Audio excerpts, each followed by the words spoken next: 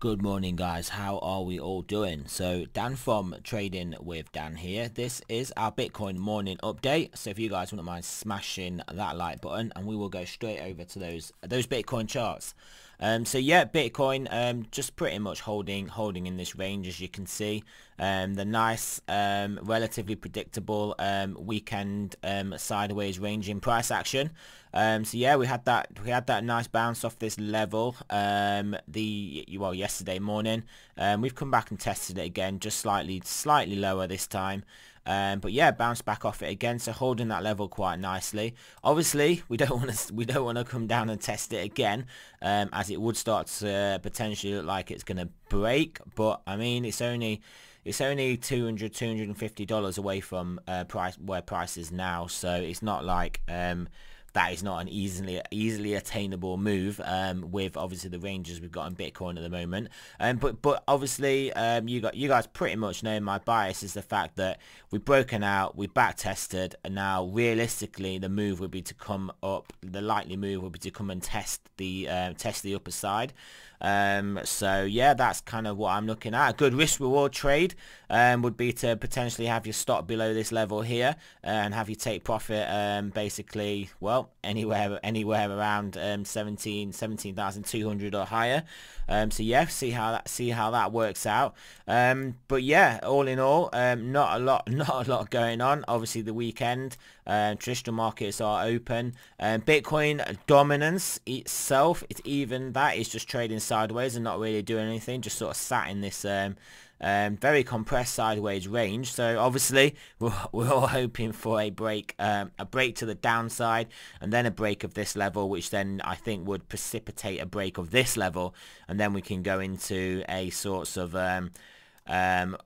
are we going to bounce sort of macro off this level and start to move back up again, or are we going to consolidate in this zone and trade lower? So that is kind of what we're looking at in Bitcoin dominance. Ethereum BTC, our main bellwether for obviously Bitcoin dominance, Ethereum being the second largest second largest crypto, the largest altcoin. So yeah, you can see it is in a descending channel quite clearly. So this could potentially break to the upside. I mean, we'll draw the upside resistance on. We are also coming upon a 4-hour buy 9 as well. So if we are going to break this trend line in this downwards channel and make our move up, probably around to this level again, then yeah, I mean, I think the 4-hour 9 is as good a chance as any. Maybe we'll get an acceleration, a fake out down below the bottom side of the channel into this actual support horizontal we've got, bounce off that and then move back to the upside. Maybe that is a play that is going to happen. This is why you obviously wait for the confirmations before you jump on trades. You don't just think, all right, I'm buying out at the bottom of the channel, because then yeah, you could get squeezed down. I mean, to be honest, that you may be able to tolerate that amount of a wide stop and then go for a move up to here or higher. But hey, we're just looking at the chart. USD though, again, USD not looking bad at all. Looking like it's bull flagging it out up here. Nice set of higher lows. Nice set of for the most part higher highs. So yeah, get back above this horizontal.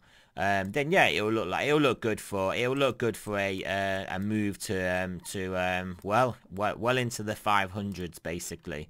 Well into the 500s. So yeah, back to Bitcoin. We'll just have a quick look through the TD on some higher time frames, see if we've got anything interesting, anything of note.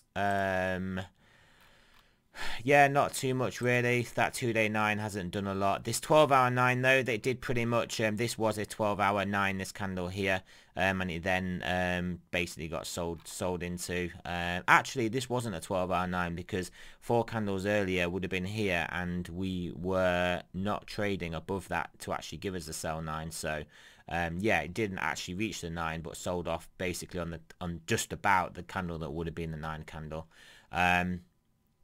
Yeah, let's have a look. We'll have a look through. Yeah, 5-day potentially coming up on 9. How have these played out previously? Yeah, not too bad at all, guys. Here's a nice 5-day 9 at the low. Here's a nice 5-day 9 at the high. Here is a nice 5-day 9 at this high before this pullback, and that is a decent move pullback. Nearly got to the 9 there, and we did pull back basically. So 5-day 9s have been pretty good. We have got 13 hours, so we will be on this 5-day 9 candle as of next week, as of basically tomorrow, so next week as in Monday, but yeah, as of tomorrow. So yeah, potential. I mean, you guys kind of know what I'm gonna say.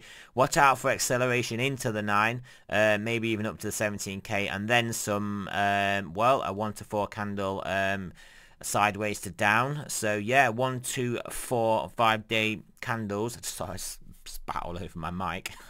1 to 4 5-day candles is a 5 to 20-day downside, so that could definitely get us down to this 14k. Would look nice chart wise, would look nice. You can see it's kind of how the chart moves. You're kind of expecting that move to happen.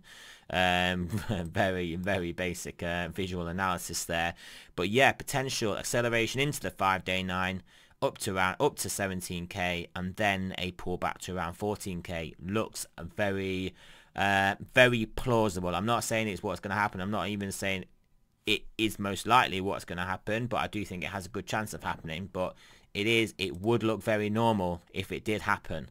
And then we will also be on a weekly 9 as well, obviously after this next week's candle.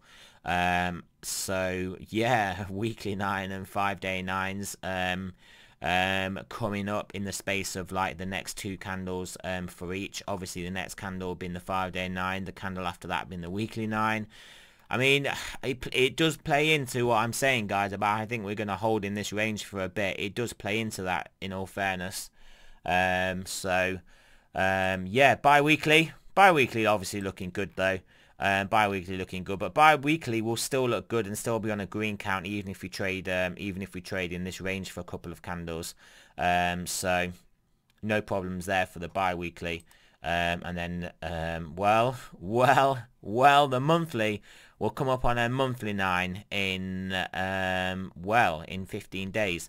However, monthly 9s are not necessarily the most efficacious TD 9s to trade. But hey, TD 9s are still important, and there wasn't a lot of price. Well, this is Bitmex anyway, so obviously we could look at a different exchange with more price action. But you never know. This could end up being a big 9, and it could end up being anywhere around. Oh, well, just that's ridiculous even to put the arrow there. It could end up being well over 20k, and that could then give us a nice move back down all the way to around 10k, which would be insane. But actually not look bad in the context of this chart. So something to think about there, guys. But anyway, that is a bit, we're getting a bit ahead of ourselves there. We're getting a bit cart in front of the horse there. So we don't really need to. Obviously, we've got 5-day and weekly 9s that are clearly more important to what we think is what our trading in the immediate term. Not that 5-day charts and weekly charts are immediate term, but they clearly are compared to monthly charts, that monthly 9s that actually don't even start for 15 days anyway. But yeah, there we go, guys. So remember, this is not financial advice. I'm not a financial advisor. Always do your own research, and I will speak to you guys later on today.